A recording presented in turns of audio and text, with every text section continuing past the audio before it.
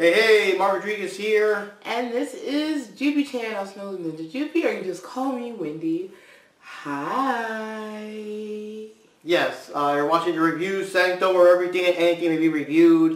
And now we're watching Smile 2. And this one I want to warn you guys, it's still opening weekend, and there's going to be lots of spoilers because just the ending itself is kind of like, how can we not mention it and how can we not go into it? So we're gonna go all out, guys. So this time, just be warned that spoilers. If you haven't seen the movie yet, you know, spoiler warning, last chance.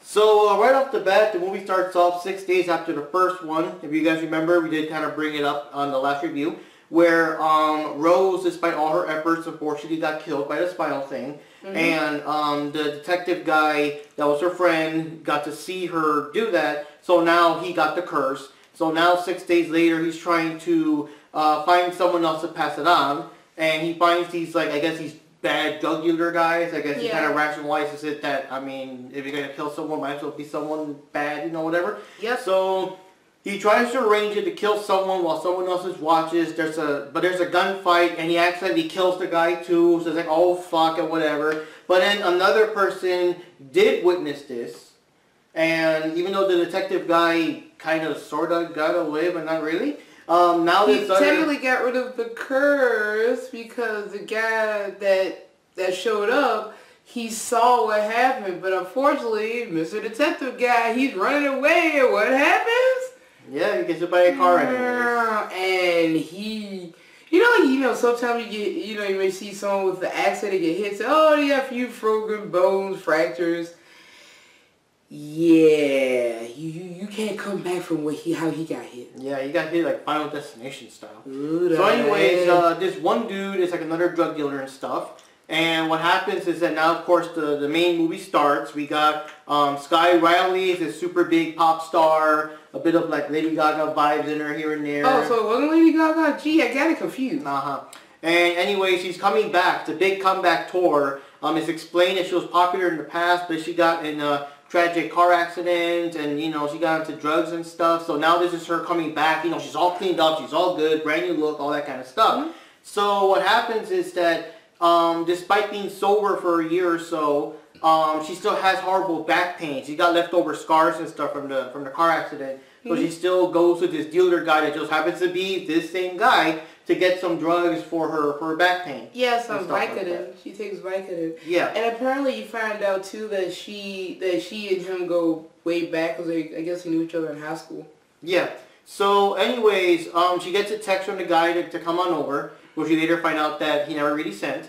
And the dude is now at his wit's end because, again, he's also now flipped out crazy with the smile thing, and also, well, he does drugs too. So it's not until she's with him that he freaks out, similar to like the first movie. He freaks out, he passes out, he has, like weird choking sounds, which of course it makes sense later. And then he gets up and starts smiling creepily, and he horribly bashes himself to death with a weight thing. From a dumbbell. Yeah. Or a weight. But I mean, he keeps going until he's like literally like a skull and whatever, and he falls over and stuff. Yeah. And she gets to witness all of that. And then the thing is also that due to her like trying to, stay clean and not have her reputation ruined, and there's drugs everywhere, and the guy's a drug dealer too, like she just runs out because she can't call the cops. It'll ruin her whole, reputation. Yeah, because she's trying to make that comeback after being, and also when she got into the accident, as mentioned, she was already being under the microscope for substance abuse and things like that.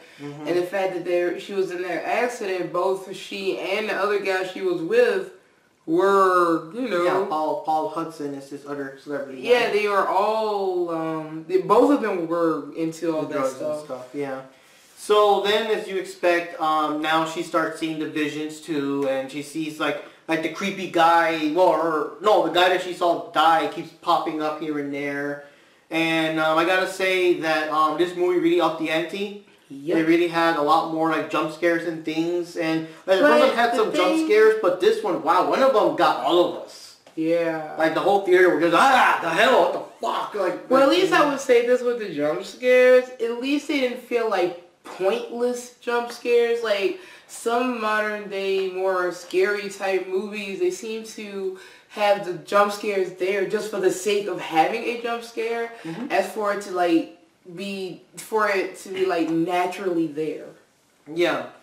And this one is just more intense with the illusions and the mind games and stuff. Because in the first movie, the closest thing we ever got was, I guess, that Rose. That's the thing. I don't know if Rose actually killed her cat or the thing killed her cat. I don't know. But the whole thing with the birthday thing, not knowing that it was a cat. Like in her mind, she bought a toy train and wrapped it up. And it was a cat all along. But so that means she actually did not go to the toy store to get that train. That's the thing you don't know. Yeah. So in this one, there's a scene that she was supposed to do like this big, well, not a big thing. It's a small, low-key thing for like I guess kids with like disabilities. Yeah. Like oh no, it's underprivileged children. Yeah, underprivileged children. I guess for the neighborhood, and you know how the arts can help improve that, because there are a lot of programs that get you into like art programs. It could be like something with music or actual art. Yeah. Drama. Things like that. Yeah. So she's supposed to like just smile there and then read the teleprompter. The teleprompter kind of craps out on her, or who knows, because it's all this mind game stuff. That's the thing about the movie, you can't tell what's really there or not because the thing fucks with your brain. So in her case, I guess she ad-libs it, but horribly, and goes into her own personal problems and stuff. Yeah. But the thing is that in the crowd, her ex-boyfriend is there with the creepy smile, and he's like walking forward, and she's of course acting all freaked out, but everyone's looking at her like she's crazy. And then to top it off, there's like this old lady in the background that was kind of nearby. Yeah, that welcomes her on the stage. Yeah. So when she turns, like the dude is grabbing her, and she like shoves him off. But then we find out like in real life, it was the old lady. She bumped the old lady off stage. She fell through a table or something. And I'm like, holy crap! Because at least in the first movie, she wasn't. Rose wasn't like accidentally attacking people or whatever. So that was like. Except for that one scene where she took out the knife and she thought she saw it, and her boy was like, "Whoa, Rose, what's going on?" Yeah, but oh god. So then, throughout the movie, someone like a mysterious person keeps texting her and telling her that what you're seeing is real. Like you have to help. You have to talk to me quickly. Your life's in danger and all that kind of stuff.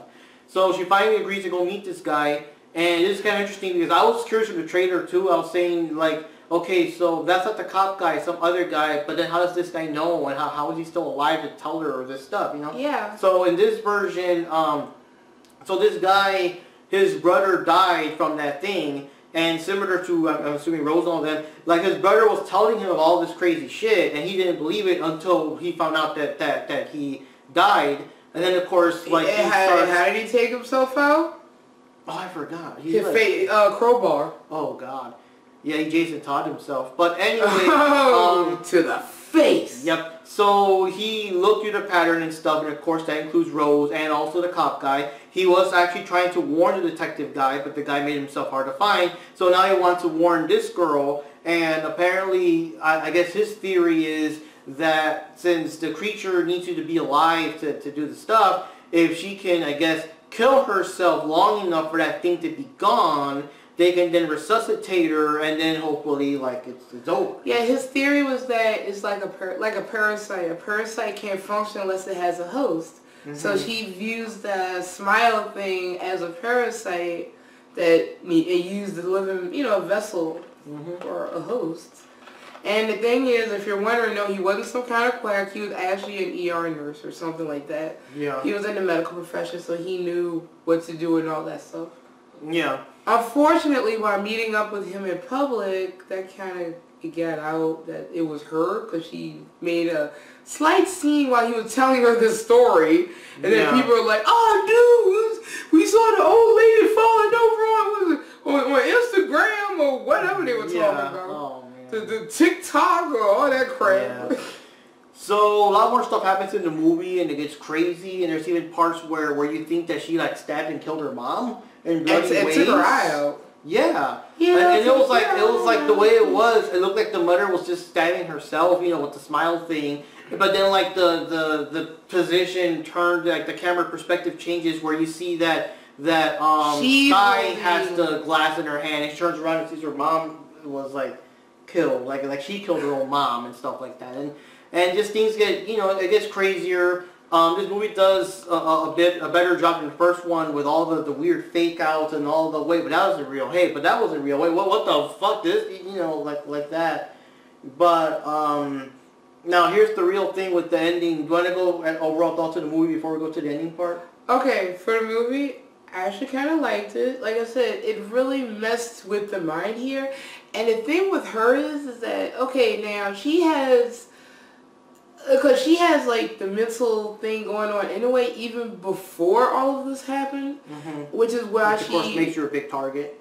Yeah, and that's why she turned to, you know, all the substances probably to begin with, because as mentioned, she's a celebrity, she's in the limelight, she feels like a wind-up doll, and her mother's like her manager too, so that probably always pushed her over the edge, and apparently she's broken lots of friendships, including her best friend that showed that she had some kind of falling out with, and she did call her, and she came over. And yeah, this poor thing. I felt more sorry for her than I did for Rose. I felt bad for Rose, but I really feel sorry for her because, as mentioned, she really has a very weak mental state, and she even has that condition where you have the anxiety where you pull your hair out. I've heard of that. I forgot what the term was, but she even has that. And she went back to that, and I just felt bad for her. Yeah. So her having that fragile state of mind, plus that thing getting to her, and I think that's probably why compared to Rose, and in fact they had a bigger budget, she had more mental fake outs compared to Rose, because her mental health was so fragile to begin with. Yeah. Unlike Rose, she had that one major trauma. And, you know, she just never let it go, but you see it kind of gave her, you know, she got into the profession of psychology and counseling too, to kind of balance that out. But with this girl, no. But I thought it was a pretty good movie, a good sequel. But given where the ending goes, I just don't see how they could make another film. Yeah, I'll get into that in a bit. But yeah, I did like this movie a lot better. I like how, like, since you've already seen the first one, you kind of know the rules of how this thing works. Like, it does kind of go a bit with the, you know, the stuff that happened. Like you always kind of get that feeling that's kind of cool because you already kind of know where it's going. But in the story, it does take other twists and turns and does other things differently. The fake outs are a lot different now. And this time, like I guess the scariest thing is, like, herself. So, because like, Rose kept seeing visions of her mother dying and stuff. This one, Rose keeps either reliving the car crash or even sees images of herself, like, when in her state when she was, I guess she got impaled by something, where she got the scar through the car crash and stuff. So she's still, like, reliving that stuff and everything. Yeah, because as you see, they did do a flashback of the whole car crash thing.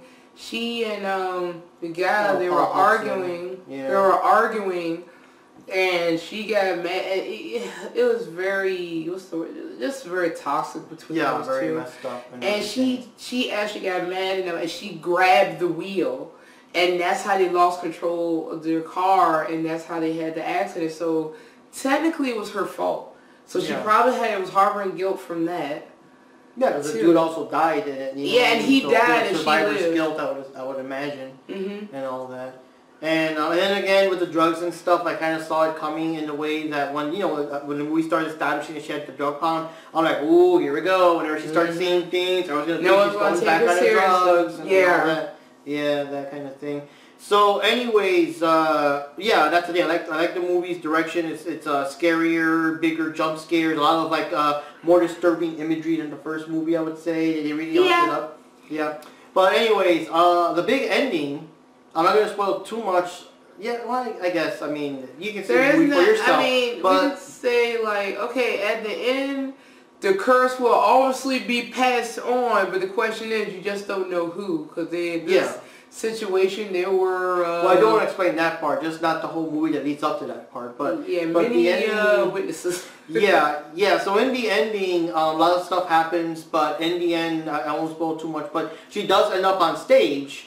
And she's confused, like, you know, due to things that happened in the movie, that now she's on stage all of a sudden, she got to perform or whatever, and so she's there, and she has the demon thing go into her, live on stage. I'm assuming to the people watching, she probably collapsed and started screaming, and then she started doing all the choking sounds, because, you know, the fucking thing crawls inside you and everything. But it's so weird, because the way you see it, this fucker's like breaking you open to climb inside, because it's a giant-ass fucking room-filling monster. But to the average person, the person's just on the floor just choking. Yeah. So anyways, she wakes up. You know, the crowd starts cheering, goes, hey, he's okay, but then he turns around with a creepy smile. And it is interesting, though, because considering the fact that we saw all this sick shit throughout the movie, I'm surprised they kept that off screen. It was more like the perspective of an audience watching horrified. Yeah, we're seeing their reaction. Yeah, as she bludgeoned herself with the microphone, ending up with it, I guess, jamming into her eye and everything. And everyone, it just ended with everyone screaming. But of course, the implication is that with her doing this in a live audience, with all the people watching, and you know what, to make it worse, they're probably watching on TV or too, or streaming. Oh, and internet and everything. Yeah, so yeah. Everyone got to see this shit. So my thing is, either end the movie here, because I don't know how you're going to top it, or how you're going to do the sequel. Because now there's going to be, I'm assuming, thousands of people infected with this thing. And in my opinion, probably millions if she's supposed to be like the Gaga of their world. I'm sorry. Yeah. I'm sorry. She's Lady Gaga. That's all I gotta say. But the thing is, like, personally, just end it here, guys. I think this is the highest note you could do it. You can't go higher than this. Like, the mind can go with, it's kind of like the Joker movie in the sense that it should have ended with the first movie. We didn't have to see the sequel. Let the mind imagine how Arthur Fleck becomes a Joker with your own headcanon, your own whatever. Yeah. We didn't need to see it. And this one here, like, I'm curious how they're going to go, but I don't want to see a movie where everyone's infected and the government gets involved and America is under lockdown. Kind of like the Freddy Krueger movies, you know, the later movies start doing that. They put, like, all of Elm Street under, or Springwood under lockdown and all that stuff. They were selling those drugs to everyone to keep everyone awake, Hypnosil, whatever it's called. Like, I don't want to see, because that's the thing, though, because then the movie does become more, you know, fictional, so to speak. Because, yeah, and the Nightmare on Elm Street movie is just a quick tangent. Their first movies, everything still felt in the real world despite Freddy. But then when you start doing things, it was a bit more grounded. Yeah, but when you start doing like massive lockdowns and Hypnosil and whatever, you kind of lose that. And with these two movies, it still takes place grounded in our world. Like you said, Skye is pretty much the Gaga of our world, of their world, you know. Like, I don't want a third movie to go into government shutdowns and whatevers, and it would just take it too far from reality. And I also feel like the thing also works better when it's just you and everyone thinks you're crazy. Like if a big family or friend group goes there to the concert and they're all infected and the whole family's nuts. All of them saw it, or even like your friend that could have been streaming it or something, and you saw it too, and it'd be like, you seen that? Oh my God. Like, you'd still be freaking out, but there'll be more people believing you. No, but here's something I'm wondering now with how this thing works. Everyone that sees, like, someone, you know, do something like that to get that curse, they have to see them in person. Would that count towards people who would have been streaming or watching it on TV because they didn't, because they're not there in person to see it? Yeah, maybe. Yeah, I guess in that case, maybe not. But it's still. But either way, that was a big crowd. And like I said, like, it doesn't work the same way. Like, if a family member gets crazy, as opposed to the entire family, of course they're gonna believe each other. They're all seeing the shit. You know what I mean? Like, so I don't know how that would work. So I'm kind of thinking, guys, just end it here. Just end it here, because it is like the highest note. We can just let our imaginations run wild with how this would happen. But unfortunately, no, they probably will make another one. But if they do, maybe they can just end it and just have an origin. Yeah. I mean, that's the only way I can see a direction of the series going. They just do an origin story of how this thing came about, and then maybe you can get rid of it once and for all, and bring back the dude from the other movie that knows how to get rid of it. Yeah. I mean, that's the only way I can see if they do something about him. Yeah. You know, some story around him. Yeah, because that's the only thing I could see. That's another thing. I didn't think of that. But yeah, the only way it could go, maybe, without ruining, is a prequel. A prequel that shows who was the very first victim that started that started this thing, I guess. Yeah, that's about it. And then just end it there. I mean, yeah. Unless they do another movie to, like, legit end this curse. Yeah. And use the dude from this movie that actually knows what's going on, whose brother killed himself, you know? Yeah. Yeah, it's just weird. Like, I don't like, I don't know. Like I said, there's so many different directions. Yeah, that's what I'm thinking, other than the prequel. Because the thing is, the director also says he doesn't want to go too much into the origins of the thing because he wants to keep it exciting and scary. You know what that really means, right? What? I actually don't have one. I just thought this was maybe, but you know what I mean. It's just, it does get less scarier when you find out, like, the whole backstory. Yeah, you mean like how Freddy Krueger was scary in the first movie, and then after that he, like, became more of a joke? Yeah, because you know more about him, you know more how he works, how to kill him, and all that kind of stuff. No, I'm just thinking about the TV thing. Yeah, I know. But you get the idea. But yeah, the less you know about something, because you know, like vampires, whatever, I'll just toss some holy water in his face. You know what I mean? But like the less you know about... Twilight! Yes. Yeah, and so you just make out with the guy. I don't know. But anyways, the less you know, the scarier it is because you don't even know what the fuck it is. And right now, there's this entity thing. You don't know what the hell it is. Most of the times, it looks like someone you know with a big smile, or whatever. So people just don't know and all that. But yeah, the bottom line, that's what I'm saying. And you know what? That's kind of interesting too. All right, so for the first movie with Rose, that entity was her mother, right? That took her over. And I would assume for the cop guy, it would have been Rose. Probably Rose. Probably Rose, right? Yeah. Because in the movie that he pointed out, there was like when he ran past, he did see like Rose on fire in the background, so he probably kept seeing visions of Rose burning and stuff. Yeah. Throughout the week. Yeah. Now here's the thing. What I find interesting is that with Gaga here, the entity to take over her was herself. Yeah. Because that's her main trauma, herself. And she, you know, even in her own mind, she feels like, you know, that she's kind of like a poison to everyone around her. That's how she truly felt. Yeah.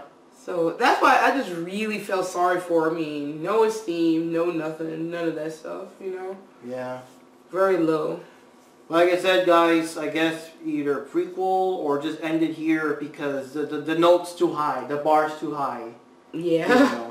And some people said that this would be, since the director, I don't know his name, I apologize, really built himself up with these two movies. He could use these two movies kind of like to start some other horror franchise.